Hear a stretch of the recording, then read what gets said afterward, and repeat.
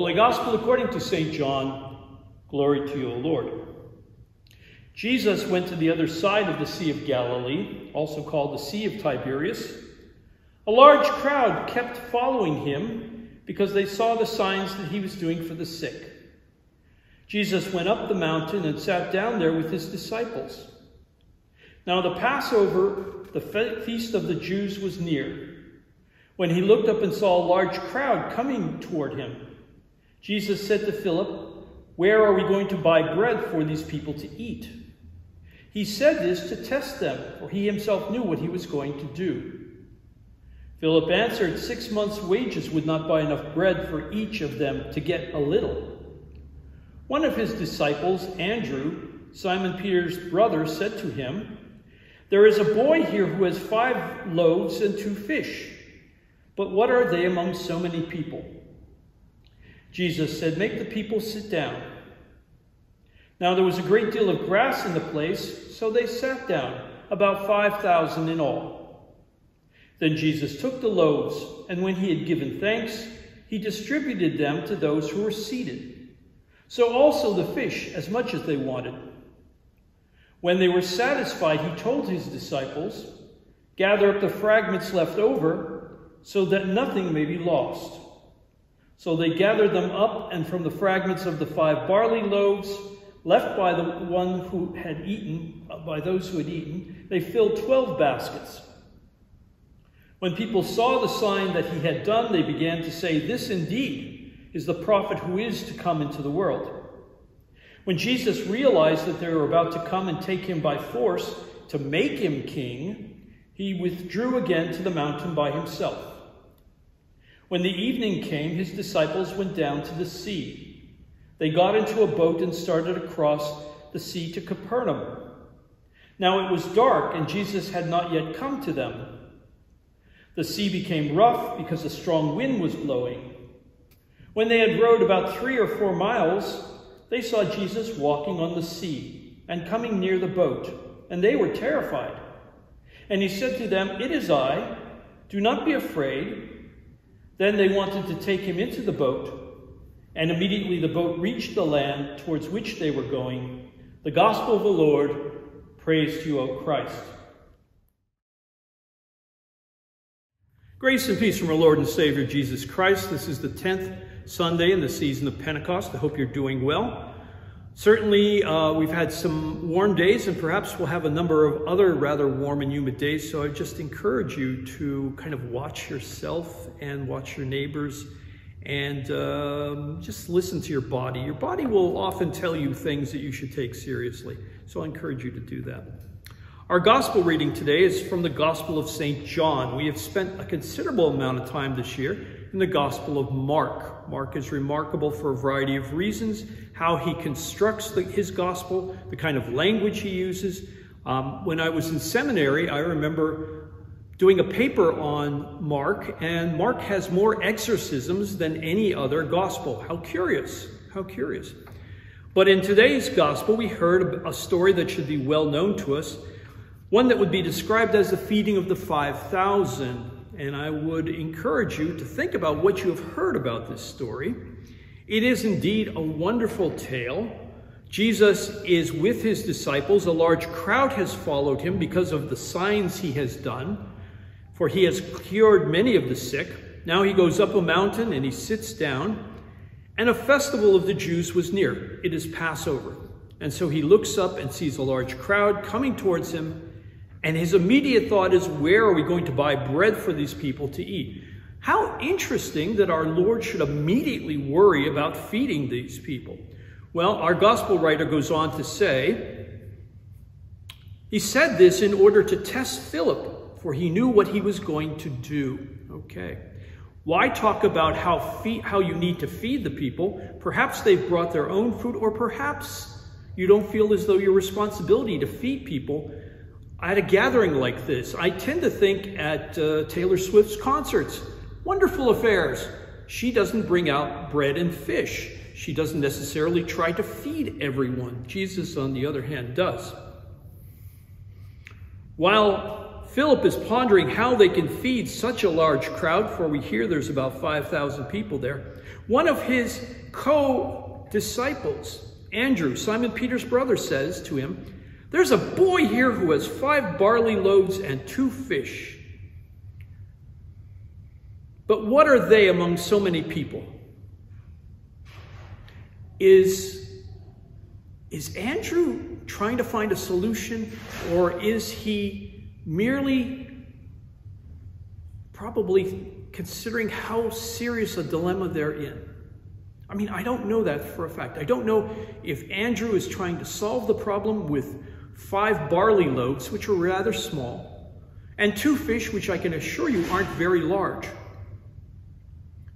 But it is this young man's lunch of 5 barley loaves and 2 fish that makes all the difference. We hear how Jesus takes the loaves, and when he had given thanks, he distributes them to those who are seated, and so the fish as much as they wanted. In some of the other gospel accounts of the feeding of the 5,000, Jesus blesses the food, gives it to his disciples, they distribute it. But in the Gospel of John, we hear Jesus distributes it to himself. And so, can you imagine if Jesus is going through the crowd, giving out bread and fish to everyone? There's 5,000 people. That must have taken a few minutes. And as Jesus continues to give out bread and fish, he continues to have bread and fish to give out. Now, once you've gotten through the first row of people, the people in the second row probably think to themselves, well, you know, he fed the first row. I'm not going to get anything because, well, how many fish could he have given out? How much bread can he have? And yet Jesus continues to go through the crowds, zigging and zagging through the crowds. Everyone, bread and fish, bread and fish, bread and fish, bread and fish, till he gets through the 5,000s. And then, curiously enough, all are satisfied. And that might be enough right there, but he tells his disciples to gather up the fragments which are left over so that none may be lost. So they gather them up from the fragments of barley loaves which he used, and they fill 12 baskets. And when the people saw the sign that Jesus had done, they began to say, "This indeed is the prophet who is to come into the world." It's not unusual that the people should be so amazed that they should want to make such a man king. And so we hear Jesus realizes that they're about to come and take him by force to make him king. He withdraws from them to the mountain himself, and later his disciples cross the Sea of Galilee to return to Jesus' home, Capernaum. And after 3 miles out, they look around and find that Jesus is walking on the water. There's a strong wind blowing, but apparently they're more afraid of Jesus walking on the water than the strong wind.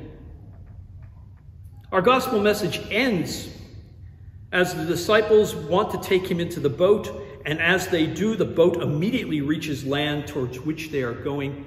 The Sea of Galilee is fairly wide. 3 or 4 miles out might be about the midpoint in some sections of the Sea of Galilee, which is actually a large lake. So all of a sudden they're on the other side. How that happened, who knows? This is a miraculous story for a number of reasons. One, of course, Jesus feeding the 5,000s with 5 barley loaves and 2 fish. Another, that certainly he walks on the water to reach his disciples. And finally, the last one, that the boat reaches the other shore almost immediately after Jesus gets into it. What can you do with this story? It's just plain amazing. And I guess more than anything else in the Gospel of John, that's how we're supposed to respond to it. It's just amazing what Jesus does. We should have no question that he is indeed the Messiah and Son of God. Heavens, the people who were eating the fish realized it even as they had finished eating the fish.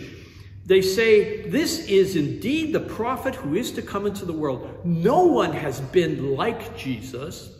As a matter of fact, except for John the Baptist, a godly man has been generally absent from the people of Israel for many years. There have been no prophets prior to John the Baptist for 400 years. All of a sudden, John the Baptist shows up, and almost immediately afterwards, Jesus begins to do miracles of healing and exorcisms and feats of power.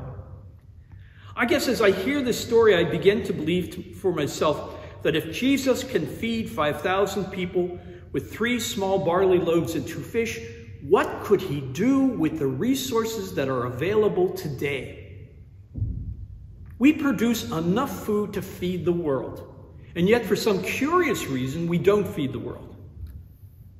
What we do, on the other hand, is have a fairly sumptuous array of foods here in the United States, and there are countries that are just suffering greatly.